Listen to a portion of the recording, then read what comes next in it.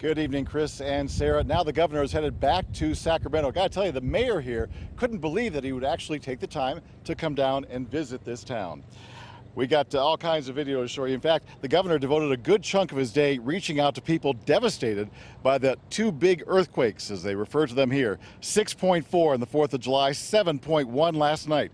He visited a trailer park, which was especially hard hit. He met with city leaders and agencies that will help the people and this area recover from that 1-2 punch and hundreds of fairly powerful foreshocks and aftershocks that they've had to endure. I asked him what he saw on his tour of this area and about meeting with people facing a very difficult recovery. 7.1, I can't even imagine. Look, we can't be complacent.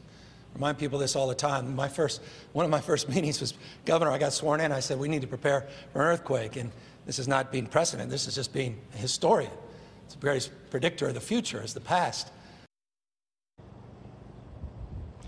Take a look at the damage that store owner Abdul O'Day is dealing with. Thursday, 6.4 broke bottles all over the store.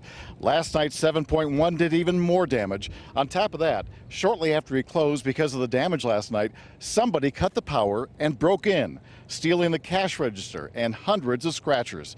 O'Day has spent most of his life in Ridgecrest and can't believe somebody in his community would target people when they are already suffering due to the earthquake damage and loss of business.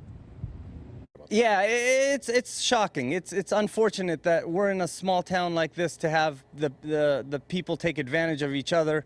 You know, that was more that was hurtful for us. It's not necessarily me personally. It was more for the way they would take advantage of the community as a whole.